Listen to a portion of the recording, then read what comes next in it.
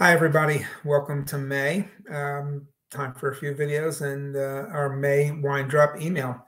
I promised for a while to get a Gruner Veltliner in. I mentioned it last month too, but I was able to get access to the Iapetus, which was kind of a fun and polarizing wine, I know, for a number of you out there, but generally positive.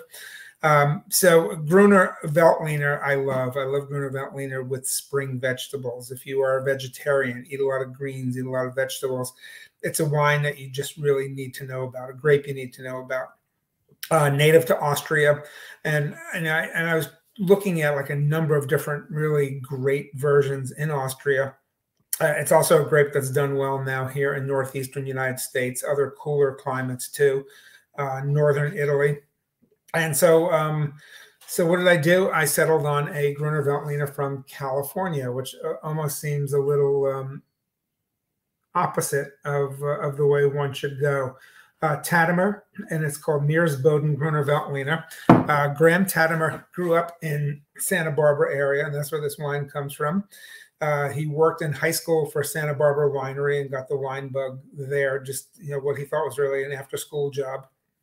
Went to college to become an English major, thinking that they need people to write more interesting stuff about wine. But if you look at his website, it's very minimalist, which is again kind of amusing. But he really came to like Rieslings and other cool climate wines. And when he decided to become a winemaker, working for different wineries in California, he started to seek out really cold climate parts of California, which again doesn't sound like they exist, but there are pockets there in the country where a lot of grapes have been grown for a long time too. And again, Riesling, people don't think of Riesling as a California wine. In fact, a lot of California Rieslings tend to be very flabby and un-Riesling-like. But he started making single vineyard Rieslings from these plots of land that he found and buying the grapes from growers. Highly rated, very classic in style. He also spent a little bit of time in Austria, not just to learn about Riesling, but winemaking in general in cold climates. And he worked for a Weingut Knoll, Knoll, which may be arguably the premier Gruner Veltliner producer there. And he came back, and what he did with Riesling is what he's also done with Gruner Veltliner. He's found a few single vineyard sites, and he has made these really fabulous wines.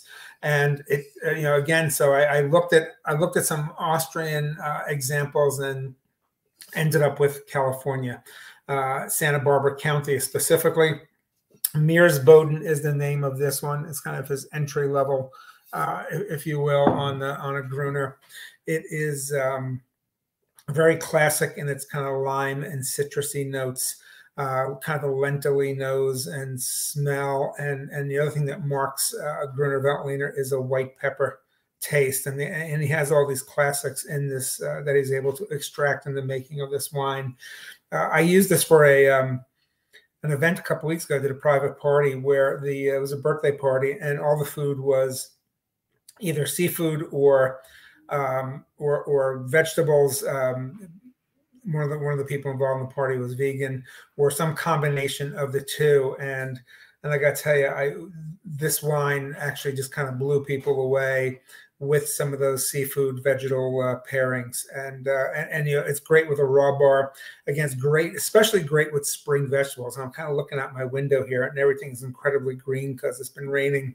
And this is what with spring peas. This is what you'd have with asparagus, with all these really fabulous things. With ramps, with whatever you're associating your spring green vegetables with, and food actually that tends to not pair really well with a lot of wines.